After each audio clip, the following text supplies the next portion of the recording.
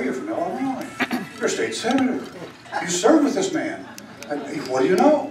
You know, and sometimes it's kind of difficult to even answer the question. Because I did. I served with him for 8 years. I can remember when he walked in. I remember when he was sworn in. He's very articulate, very educated, speaks well, as we all know.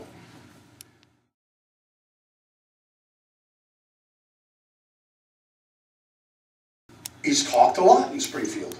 He talked a great deal on the floor.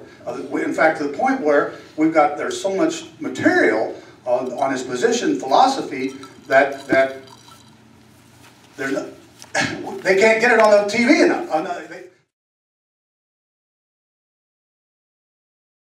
This man was very, very liberal. Very liberal. And that's okay. We have those people. We have that kind of philosophy in this state, and that's what you believe, then follow that type of thinking. But I don't think it's mainstream at all. It isn't mainstream. And if the public only knew the manner in which this man conducted himself in Springfield, I think we'd have a different attitude right now in the election. He truly was what we call a backbencher. He was never in a leadership position. He was just in the right place at the right time.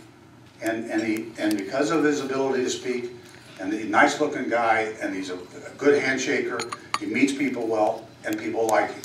And that's, in politics, that's, unfortunately, much more than what it ought to be. But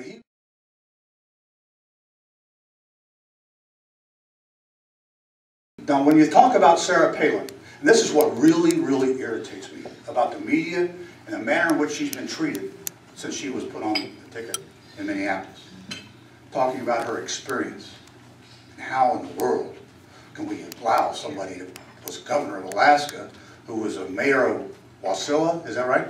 Yeah. Anyway, is she qualified? Who would think a lady of this caliber could be qualified? Well, you know what? 3 years and 9 months ago, Barack Obama was a state senator in Illinois. A state senator. Hardly the training ground for, the highest office in this country and the most responsible office in the world. Hardly a training ground for it. So don't talk to me about experience of Sarah Palin, because the man at the top, on the top of your ticket, has got less experience than she did.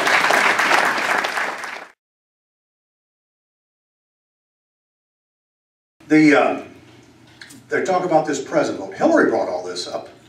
But I remember sitting there on the Senate floor, and my seatmate was a gentleman by the name of Ed Petka. He's a judge now in Will County.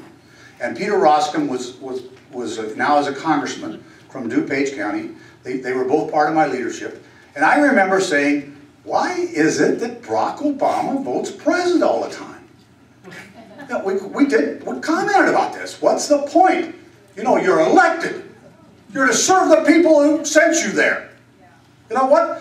That's not the kind of individual we need in the White House. We don't need indecisive individuals who don't know whether to make up their mind on one way or another. You vote yes is a green button. You vote no is a red button. And you know what a president button is? It's yellow.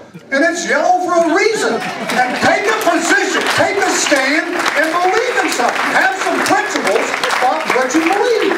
132 times this man voted president. I've been there 30 years almost. I mean, that's a long time. I would never have believed that. I haven't done it. I haven't voted president 5 times because the people of my... I'm sorry. The people of my district sent me there to represent them, whether I agree with them or not, or whether they agree with me. But they sent me there to stand for something.